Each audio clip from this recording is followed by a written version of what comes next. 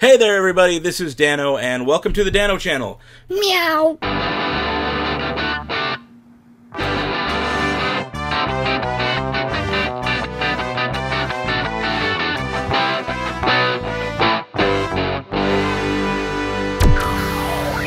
Today I'm going to be showing you all how to print photographic images onto a canvas bag. What I'm going to use to do it is a really cool printing method. It's called Inkodye by a company called Lumi. Here's a couple of colors. They've got it available in all kinds of different colors: blue, red, orange.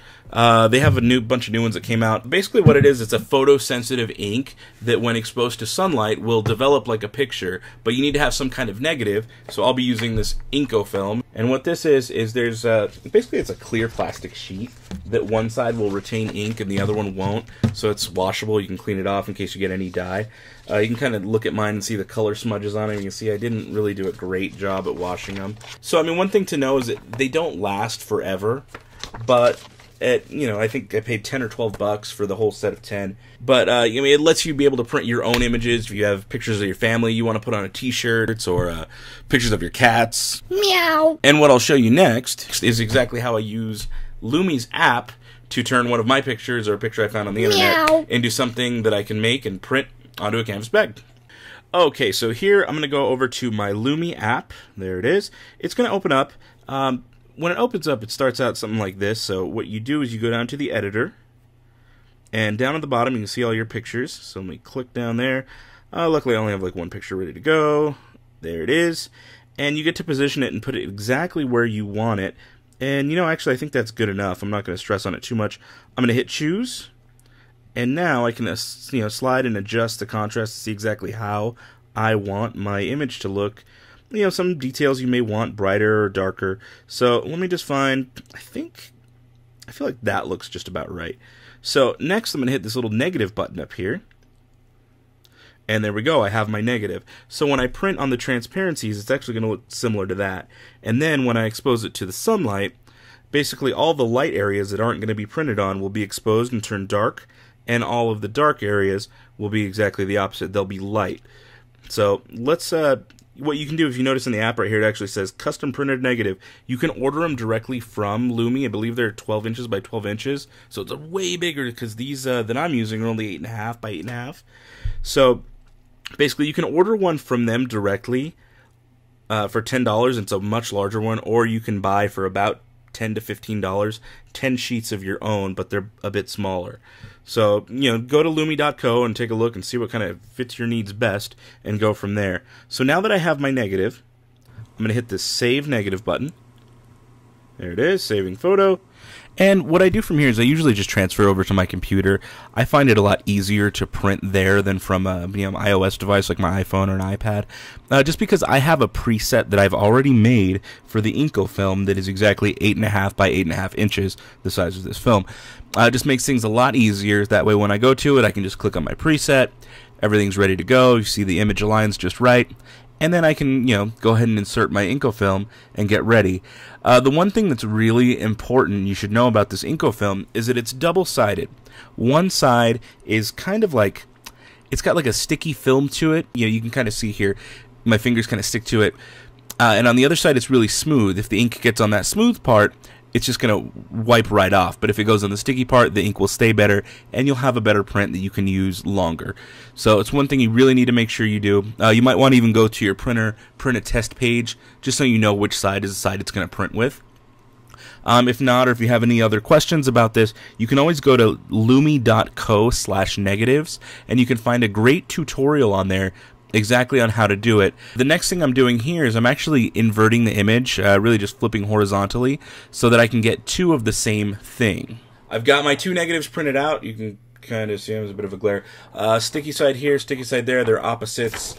Once you get them sort of aligned and looking, that's not bad, looking better, what you can do is get them all set up and put them over the ink. The other thing I'm going to be doing this time is I'm doing this Mickey head thing again. It's just cardboard. I cut it out in the shape of a Mickey head, and I did it myself.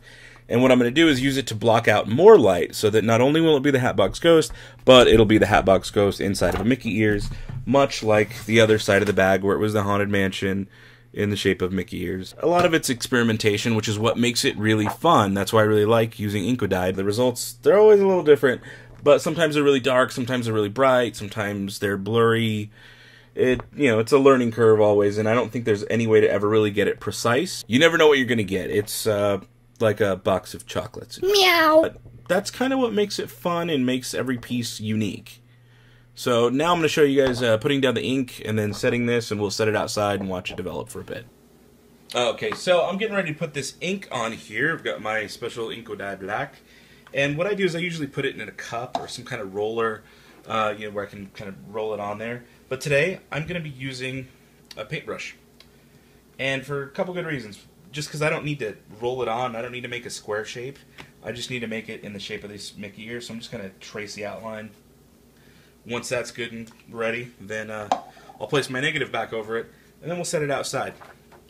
One thing I do want to show you guys, or one thing I really got to mention, I guess, is that you want to do this in a darkly lit room. And the reason why is because, again, this is light-sensitive ink. The second you let a whole bunch of light into it, it's going to start developing, and it's going to start changing colors, which you may not want if you don't have everything set up already. So I've gone ahead and I poured a little bit of this Inkodye into this cup, and I'm going to use my paintbrush, and I'm just going to kind of paint the shape in of this Mickey head. Since it's been wet before, it's kind of warped, so I have to use weights and stuff to keep it down. But for the time being, I'm just going to paint this in real neat. It's got kind of a brown color to it, which I didn't really expect for black ink, but, alright.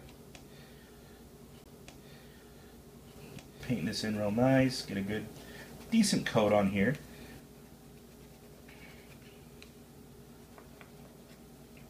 Another thing to also keep in mind is that these are chemicals, and they do have kind of noxious fumes to them, so I would recommend wearing a mask. Meow. Unfortunately, I don't have one, and if you're, a child, have your parents help you out when doing this kind of thing. But you want to make sure that, you're in a well-ventilated area. Luckily, my kitchen is, so kind of, I guess, windows open. Good enough, right? It kind of smells like hair dye if you've ever dyed your hair. Alright, so I've got my Mickey head in place. It looks pretty good. Again, it doesn't have to be perfect because in the end, it's not really going to be. And some of this is going to wash off when we're done. I'm going to take these ears off, so you got kind of a Mickey head shape. And I'm going to place this kind of right there. You can see he's not exactly taking up the whole thing, but now I can put this back on here, and we can set that outside.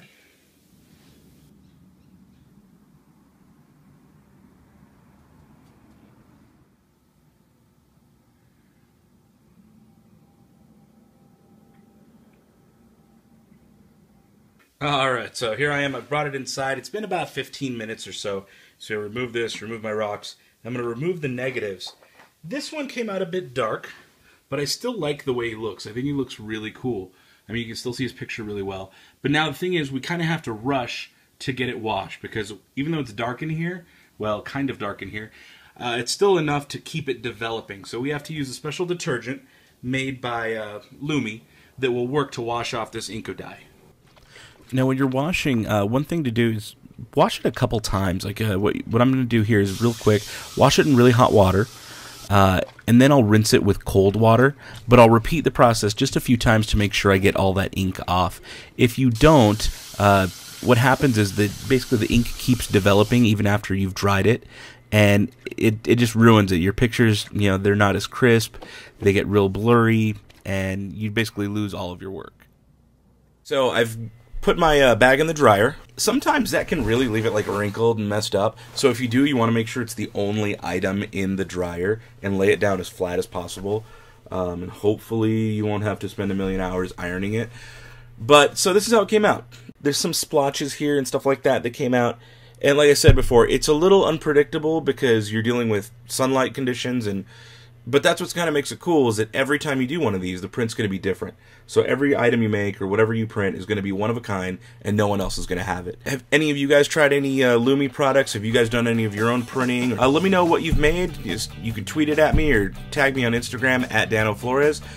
Yeah, I want to see what projects you come up with, or did you find this video helpful? If so, be sure to hit that big thumbs up button, click subscribe, and watch some of my other videos for some more cool artistic tutorials and other random stuff. Until then, we'll see you later.